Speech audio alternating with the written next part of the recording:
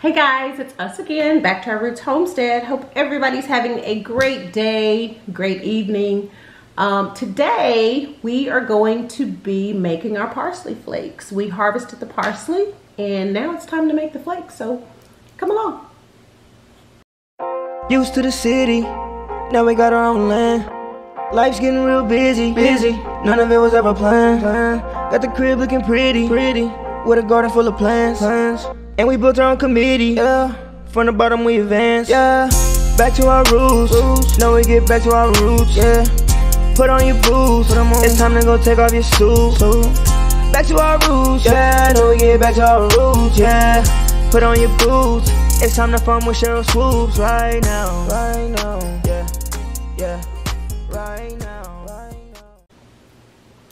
Alright guys, so I'm going to show you the different parsleys that we have, but before I do that, in case anybody's wondering, yes, I do have the same clothes on. We're shooting a couple of videos all on the same day. That's why I have the same outfit on. I don't usually do this. I don't want anybody out there saying, ooh, she got the same clothes on. Anyway, but that's why I have the same clothes on. So let me start with, this is our flathead parsley, and it's, look how fluffy that is.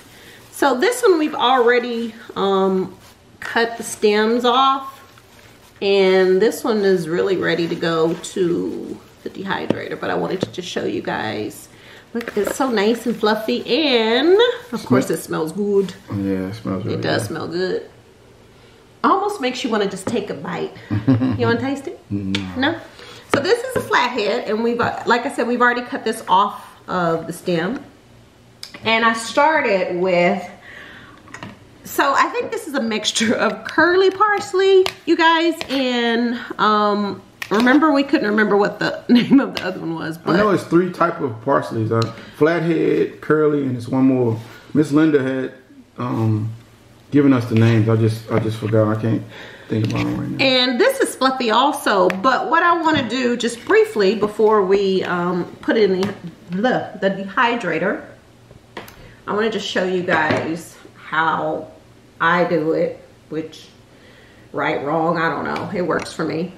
I actually take my scissors, and I take kitchen scissors, not just any regular scissors that you find around the house. Because I will. Because I had to tell husband the other day, I said, baby, those are scissors that you work with around here, not cooking. These are cooking scissors. And I just kind of take them. They cut though. And yeah, I know they cut. So you don't really want a lot of the stem, right? Because when you dehydrate it and put it in the food processor and chop it up, you don't want all the stem in. This is, to me, this is the tedious part, and especially when you have this much to do. Yeah. But it's a good time to harvest it because it's cold outside and we can't go outside. Yeah, I'm not going to be outside anyway, so that's a good excuse. So, but I will tell you guys, don't yell at me. Look, I'm going to just show you something real quick. So, because when I get tired and I just want to be done with it, I'm going to show you this because I didn't show my husband, so he might get mad. I just took my scissors and started cutting like that. And got some of the stem off, and then that's it. So as you guys can see, I have to finish this bowl and some of this. This is really good. You know what, I'm gonna just pour it out here so you guys can see all of this parsley that we gotta do. Yep. So I'm gonna finish cutting the parsley off the stem, and then we're gonna take it to the dehydrator. So after we finish this, we'll show you the next step. So come back. All right, guys, so we finally finished cutting the parsley off the stems. And now we are going to place them in the dehydrator. So, just in case anybody's wondering, we actually put some parchment paper on the rack because, I'm gonna hold it up so you can see, this rack actually has like little slits in it, so we didn't want it to fall through, so we just placed some parchment paper. And I've already placed 2 of them in But now I'm going to place this one in. You think I should bring it down, or that's good? You can put the other one underneath it if you need. And we have 4 racks, so we'll put the other one. And again, and I think this thing holds 6 or 8 yeah. racks. Yeah, 6 or 8. We have 3 different types of parsley. So I'm going to place this one here. And voila. So by the time we wake up in the morning, it should be ready. I'm going to put this on or at 95 degrees for 8 hours. Let's see.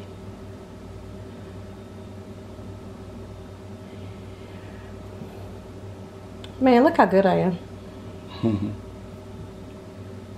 And we're gonna go, oh wait, sorry y'all. 95 degrees for 8 hours. And start. So in the morning, they should be ready, and then we will place them in the food processor, crunch them up, chop them up, and we'll have some homemade parsley flakes. So we will show you guys the next step after we take them out of the dehydrator. See you in the morning, guys. Too cold for Texas. Back to the parsley.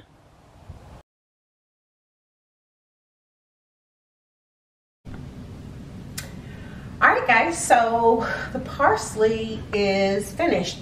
We actually ended up having to add, what do we do, about another 2 hours? Yeah, I think the temperature should be around 120, and I think you should do about 12 hours, 12 or 13 yeah, hours. and I think we initially did like 7 hours, but 7. 95 Yeah. degrees or something like that. Yeah. So, definitely temperature around 120 and maybe 9 hours. Well, and also I think because we had a lot and it was stacked on top, so I think if Yeah. you had less kale, it might take, I mean less parsley, I think it might take a little less time, but we had a lot and it was stacked kind of on top of each other, so. So I guess in other words, just kind of experiment with it a little bit. Yeah. I mean, because you can't really hurt it. Right. You're not going to burn it or anything like that. But this is the finished product. So what we did, we took one tray out. I'm just going to show you guys this before I put it. I'm going to put this into my food processor. But just to show you guys that it's ready, I'm going to do that so you guys can see that. You can hear it. Good old crunch. Mm-hmm. So what I am going to do is take this, and I'm really experimenting right now. I like the fact that we put it on this parchment paper though, because it may actually help me a little bit.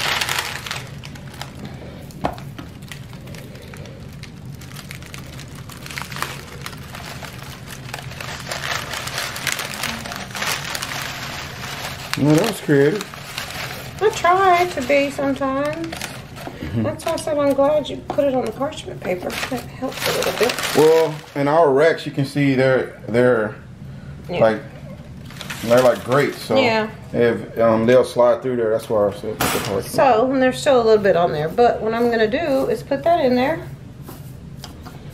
That look like some more green stuff, I know. Chris. Nah, I don't do it. I'm just saying. I don't know. I know it doesn't smell like it, but anyway. So here we go. We're gonna put it in the food processor and let it roll. And again, you can hold it down. I guess you can kind of chop it as fine as you want it, but I want it to be parsley flakes that I can use when I cook. So.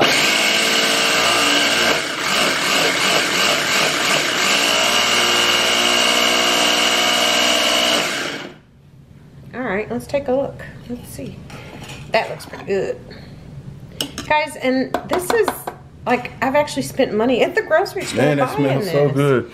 Wow. It does. This is fresh parsley. Look at that. Yeah. And actually, I'm pretty good with that. I don't think I want to chop it anymore. Looks really good to me. So what I'm going to do, until I can order something smaller or different, I had actually ordered these plastic jars from Amazon. Here, I'll show you how many came in the package.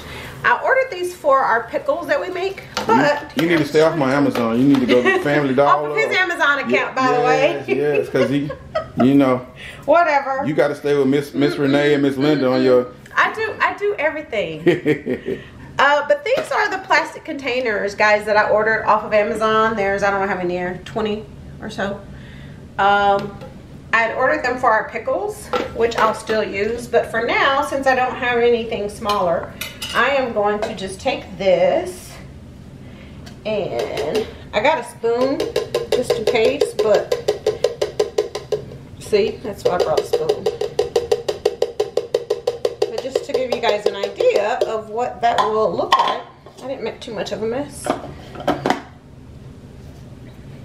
Voila! Some homemade parsley. It smells a lot better than the stuff in smells really good. And guys, just on another note, it's cold outside, so it's a great day to be inside creating something. I'm gonna look at some recipes and I don't know, figure out what I want to do today. But besides rest and relax. Yeah, we're not built for this weather. Not in Texas. Well, not in Houston here anyway. And I want to show you guys. I know we're talking about parsley, but show them socks. Let them see what socks is doing, because it's cold for socks too. Look. Y'all see socks is in front of the fireplace. Hi, bud. Socks. Socks. Yeah. Yeah, he's just chilling in front of the fireplace. Socks said he ain't got time for us today.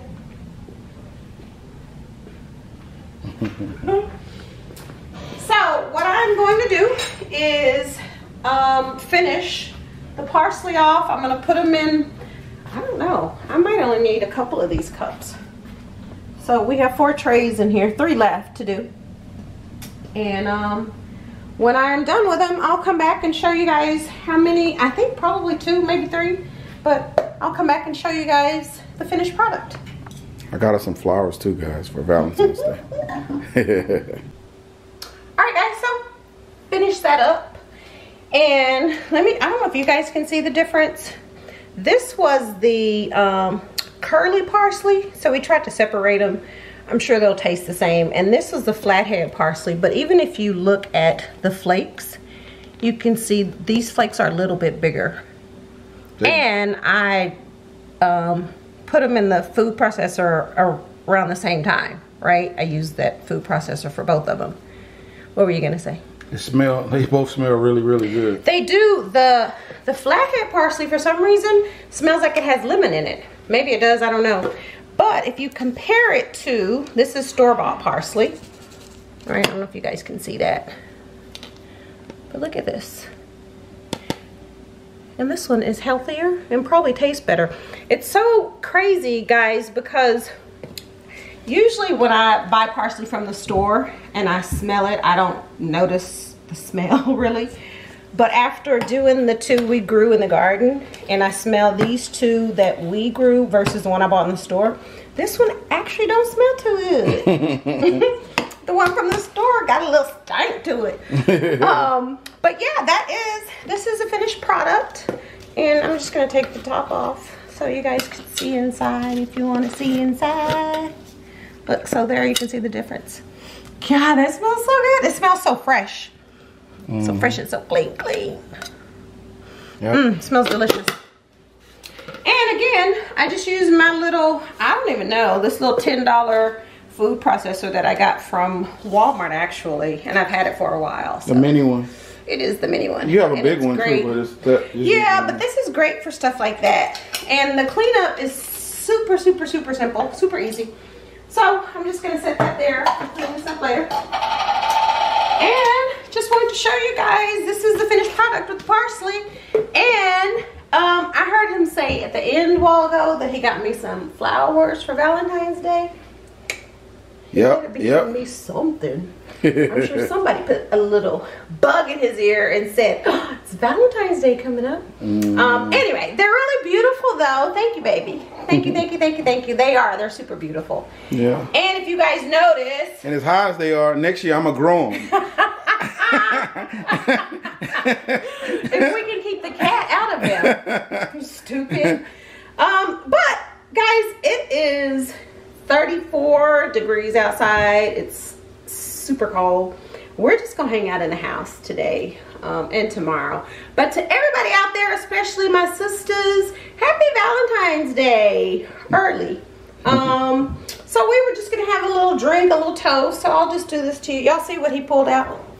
What he was drinking? Gotta have a Remy. 1738. And this is what I have to keep him from trying to put in Sock's bowl. You guys remember, y'all heard him say he was gonna give him some Hennessy, but instead it's 1738, and he has his cigar out in his drink. But anyway, cheers to everybody out there, and hope everybody is having a great day. Please stay safe. I know the weather is gonna get really bad in a lot of places, so everybody be careful on the roads if you're on the roads. But like always, thank you so much for the support, for subscribing, for watching our channel, for telling other people about our channel. We greatly appreciate you. So please make sure you stay safe, stay blessed, and stay healthy. We'll see you next time on Back to Our Roots Homestead. See you on the other side, guys.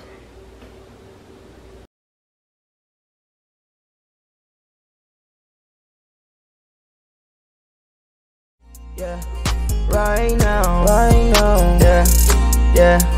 Back to our roots, back to our roots, back to our roots.